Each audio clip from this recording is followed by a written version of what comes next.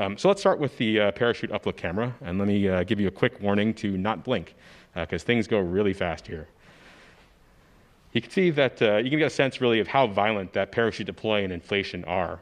The parachute pack, the parachute is packed so densely that the pack is basically the same density as oak, and it's about 150 pounds. It gets launched out of the spacecraft with a mortar, which is basically a cannon, with a muzzle velocity of around 100 miles an hour. And the spacecraft itself was going about 1,000 miles an hour at this point, going about 1.75 times the speed of sound. So just in case you blinked, let's show you that one more time.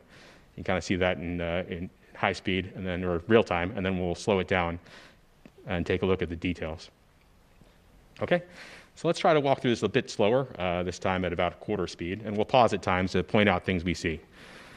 So let's start that rolling. Okay, here you can see the pack getting pushed out of there.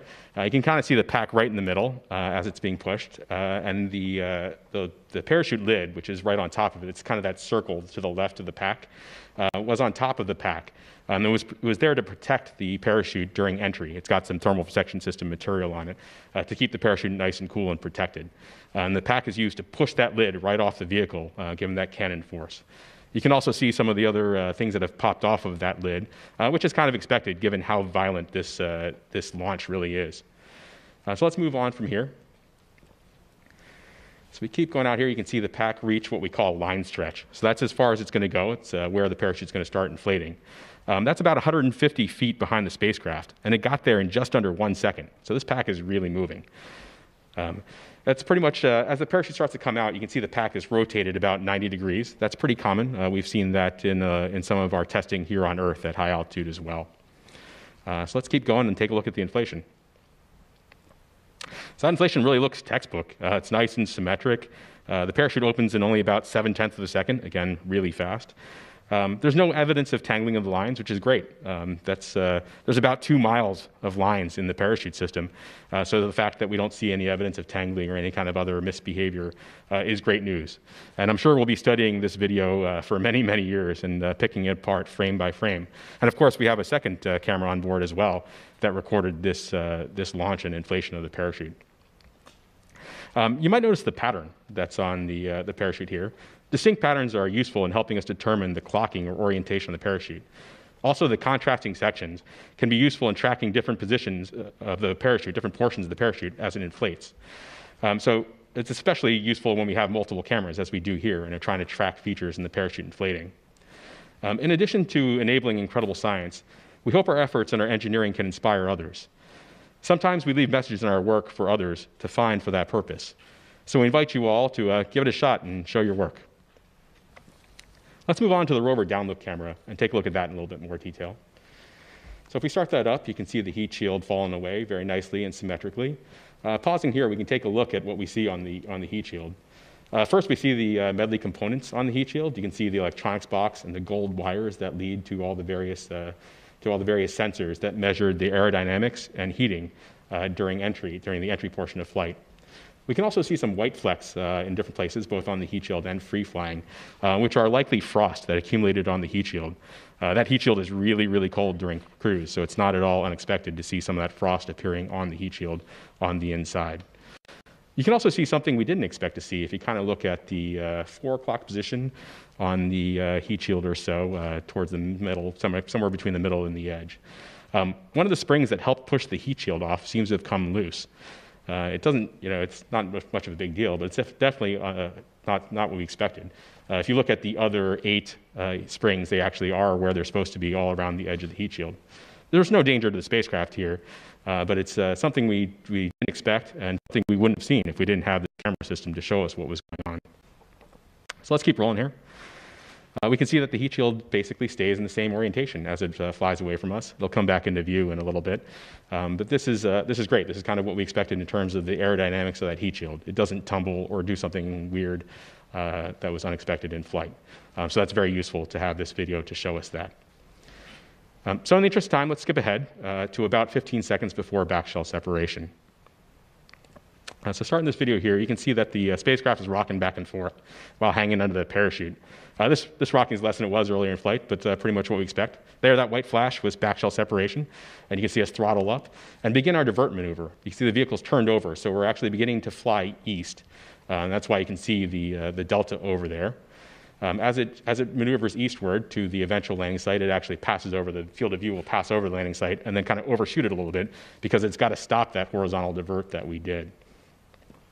You can see everything's nice and smooth now that the engines are under control, that on-chute parachute rocking is gone. So here we are, slowing down and stopping, and we're coming straight down on our eventual landing site here. You can see that as we really begin to slow down here, you can see the engines as we get lower throttle up there and stop us here. And you can see it beginning to push all that dust around on the ground on the two sides. That shaking there is the rover deploying and the mobility during a sky crane. And here we are coming down, and that rocking motion of the rover we'll see in other videos. But that settles down right before we hit the ground in a nice, safe, flat spot. There doesn't appear to be too much of concern that's right below us. So that was the rover's view looking down. Let's take a look at the descent stage view looking down as well during that sky crane portion of flight. So here we go. The rover begins to drop away from the descent stage, and that's the first part of mobility deployed. You can kind of see here right before we pause that the mobility kind of shook a little bit in that first deployment. Here you can see the bridles that are hanging down from the top of the picture. Those are what's supporting the weight of the rover below the descent stage. And if you look down toward the left, the bottom part of the image and toward the left, you can see that gold umbilical. That's what's transferring all the information between the rover and the descent stage, including this video. This picture is coming down from the camera up on the descent stage down to the rover through that cord, in addition to other information that's going back and forth. So as we keep going here, you can see the bogie deploy. That's on both sides of the mobility back. You see those wheels, the back two wheels on either side swing down. That caused a little bit of rocking of the rover as expected, but you can kind of see that kind of settles out a little bit right as we enter that plume and dust cloud as we get down and touch down. And the video ends at touchdown, of course, because the camera that's taking this video is about to leave this area in a hurry on that descent stage after we cut it loose from the rover. So now let's take a look at the rover uplook camera. So now staring up at the descent stage from the rover. So here we go. We got a really close-up look at the descent stage, and we can start rolling that. You can see the descent stage as the rover begins to fall away from it, and see the effect of that rover wobble from the mobility deploy. So pausing here, the first thing that most people will probably notice is that there's no plumes or no visible smoke or anything else coming out of the rockets at the corner of the descent stage. That's expected. Hydrazine isn't a combustion reaction when we burn it. The exhaust products are nitrogen and hydrogen, which are clear. So we expect the plumes to be clear. That's what we see in tests here on Earth as well.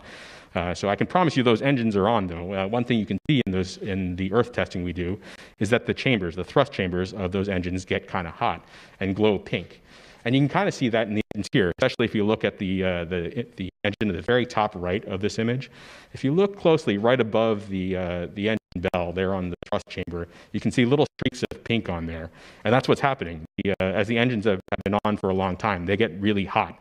And that heat shows up there in those pink stripes that we see. So take a look at that closely when you get a chance to look at the image in some detail. As with the previous videos, you can see the bridles that are supporting the weight of the rover there at the bottom now of this image, and that umbilical, again, transferring data back and forth between the descent stage and the rover. So let's keep going a little bit more. You'll see the image begin to wobble a little bit here. I can promise you it's not the descent stage wobbling, it's actually that rover tipping back and forth a little bit as we saw as the mobility deploys, both the first initial mobility deploy and then the bogies deploying.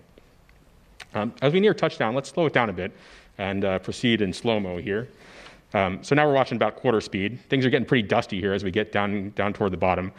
Take a look here at the bottom left of this picture. You'll see actually the instant that we cut the descent stage away. And you'll see those bridles begin to get retracted up toward that descent stage as they're pulled up. And this is as planned. There they go. See as they got yanked up there right before. And then we'll see the descent stage begin to turn and ascend and head out toward the northwest with the umbilical dangling behind it.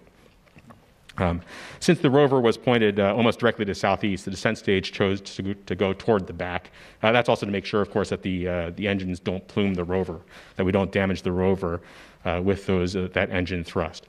So we sent that descent stage off to the northwest, which Jessica will show you about in a little bit. So I can and have watched those videos for hours and keep seeing new stuff every time. So I invite you all to do that too.